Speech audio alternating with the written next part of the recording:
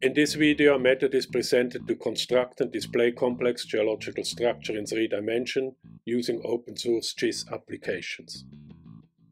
The study area is the Helvetic Fold Thrust belt in front of Mount Titlis in Switzerland, where excellent outcrops reveal the structures. They are imaged with aerial photography, digital elevation model, LiDAR, all in stunning high resolution. Our aim: create a 3D geocover display to correlate regional thrusts along which the sedimentary pile was transported, folded and imbricated. The ultimate goal: construct a geological structure in 3 dimensions, define the tectonic levels, describe the relationships of folds and thrust and their characteristics, and test working hypotheses with geometric forward modeling. QGIS and BlenderGIS are 2 free computer programs that help geologists to compile and analyze outcrop data, carry out geographically accurate 3D construction, and to visualize complex geometries in virtual reality. These open source applications not only allow for improved 3D analysis, but also make complex geology more easily understandable for others. The geocover, which provides a detailed representation of the geological outcrop data, was compiled using QGIS software. This involved the use of existing geological maps, which were updated through own fieldwork. LiDAR and photorealistic imagery were also examined and incorporated into the map. To enhance the accuracy of the geocover, it was projected onto the height models from swisstopo, which are available in remarkable details with a resolution of up to 0.5 meters. This allowed for a precise and comprehensive visualization of the geological features in the area. Let's take a closer look at the fold and thrust structure of the Axen Napp, which are spectacularly exposed in a 1,000-meter high vertical cliff to the west of Engelberg.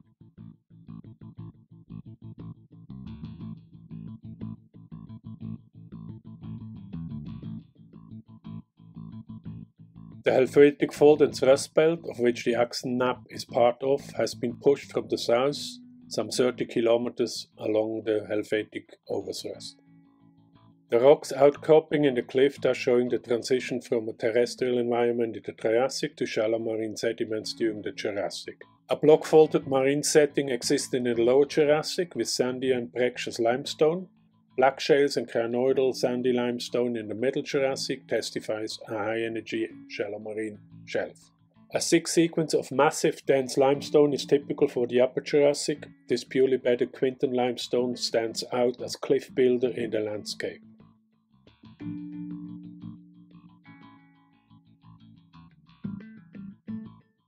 The Axen Napp is made up of 4 regional correlatable thrust sheets, each of which pushed as more or less coherent unit northward and internally deformed separately.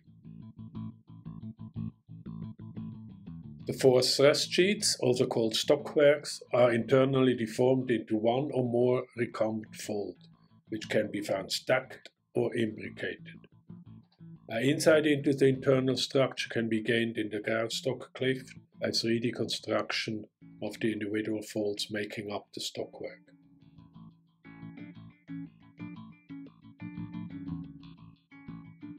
Let's take a virtual tour of the internal architecture of individual thrust sheets.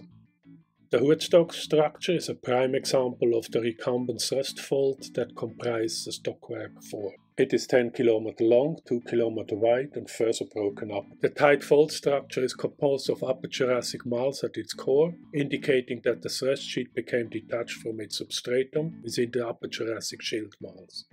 As one moves towards the southern end of the structure, the overturned fold limb becomes thinner, while the normal limb comes to an abrupt end at the ramp. This is where intense folding and thrusting took place, resulting in the formation of a drag fold that was intensely sheared as the hanging block ramped up and moved northwards, ultimately deforming into a higher recumbent fold.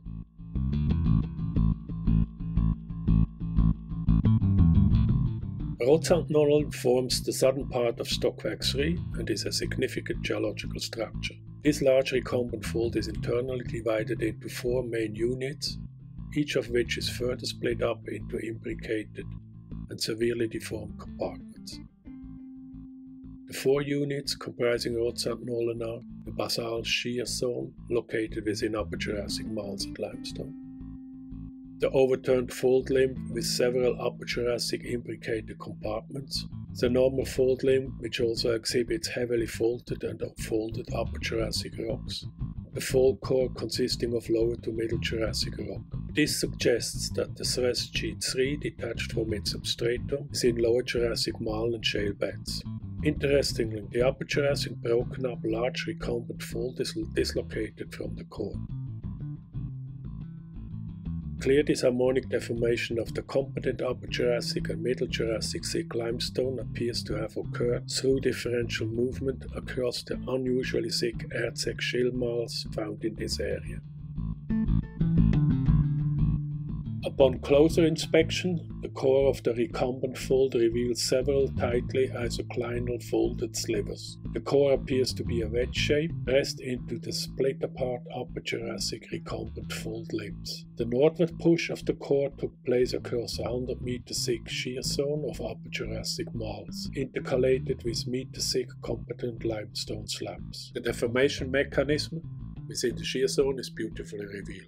Competent limestone experienced brittle folding, whereas the incompetent marl sequence deformed semi-ductile into several shear zones with tight chevron folds. Thrust sheet stockwerk 2 deformed into a large double fold, both at the Middle Jurassic and Upper Jurassic limestone level. The deformation of the Upper Jurassic quinting limestone was disharmonic, causing it to dislocate across the Erzeg schilt marl. The Grausstock core contains Lower Jurassic rocks, indicating that it is detached within the Lower Jurassic substrate. Mount Grausstock is composed of a couple of tight drag folds that represent the ramp along which the Grausstock recumbent fold terminates. This is also the location where the Rotsandt-Nolan thrust sheet broke off and dislocated towards the north. The Triassic to Jurassic sedimentary pile was thrust over the Aare Massif during the Alpine orogeny. During its 30 km northwards transport, it split up into several thrust sheets along thick marl and shale units. During its transport along the Helvetic overthrust, the thrust sheets underwent deformation and were disformed into stacked and imbricated recumbent folds, as we just observed during our virtual tour.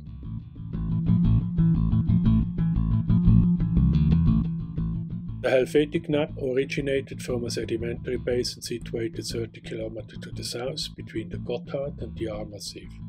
It was pushed northward over the Aare Massif, overriding the Helvetic Flysch, then split into 2 distinct units, the Axen nappe and Drusberg nappe.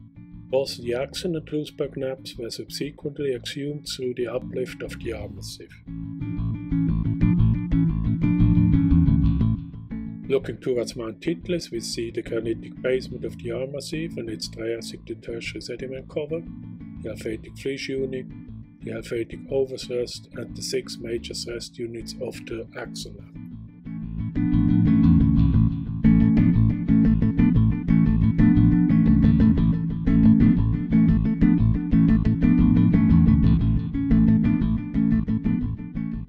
As we close this video, we would like to present a geological block diagram and a tectonic map of the Engelberg region. We hope that this virtual tour has provided you with valuable insight into the exciting structural build-up of these mountains. Thank you for watching this video. If you found it informative and enjoyable, please give a thumbs up and consider subscribing to my channel for more geological content.